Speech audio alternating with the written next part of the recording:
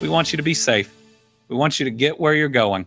And while we're never happy if it takes 20 or 30 more minutes and you have to use an alternative route, we never want you crossing over an unsafe bridge. And tonight, that's the Sherman Minton Bridge. It's now closed. The Kentucky governor late today giving an update, talking about the emergency shutdown of the I-64 bridge to New Albany. Andy Beshear believes it could be open in just a few days, not shut down for 6 months like what happened with it in 2011. And the problems, he says, with the bridge are nothing like with what's going on in the Brent Spence Bridge that connects northern Kentucky to Cincinnati. Well, the Sherman Minton has been undergoing a major rehab. The renewal project engineers today said that the upper and lower decks of the bridge were closed overnight after construction crews found a component of the approach bridge was in need of immediate repair. The crews were evaluating the Kentucky side, the Kentucky approach at the time, to make planned repairs when they found it. Officials say the deck needs immediate repairs before any traffic's allowed. The closure is until further notice, but as you heard the governor say today, that he doesn't expect it to last it too long.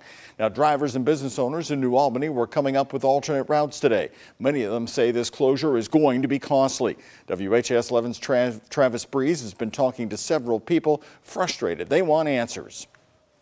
The drivers I talked to here in New Albany were a bit shocked to hear of the immediate, complete closure of the bridge, and many of them say that this is going to cost them money, either by missing out on job opportunities or having to pay tolls.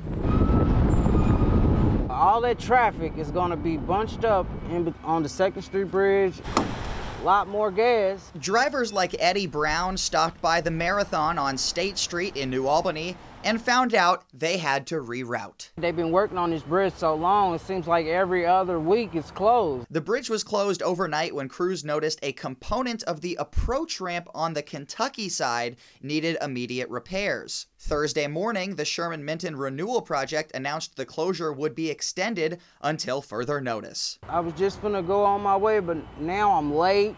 At Regalo in downtown New Albany, owner J.D. Dotson says his customers have plenty of experience navigating delays, and this may require them to lean more on their free delivery service. We did it when the bridge closed the last time.